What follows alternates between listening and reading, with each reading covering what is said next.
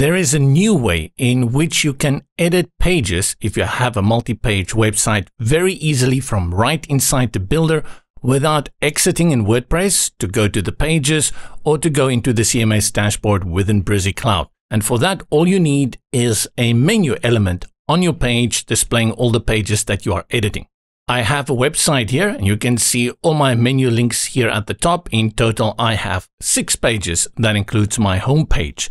Now I want to edit the About Us page. All I need to do is click on the menu link. And from the toolbar all the way to the right, you will see this edit button. Click. And that's it. It will open the page to the About Us page and I can start editing it. I did it all right from the page. The only requirement is that you have to bring in a menu element, drop it onto your page, and then from here, you can go ahead and do the navigation. To stay up to date to what is happening in the world of Brizy, remember to subscribe. Visit us also at brizy.io.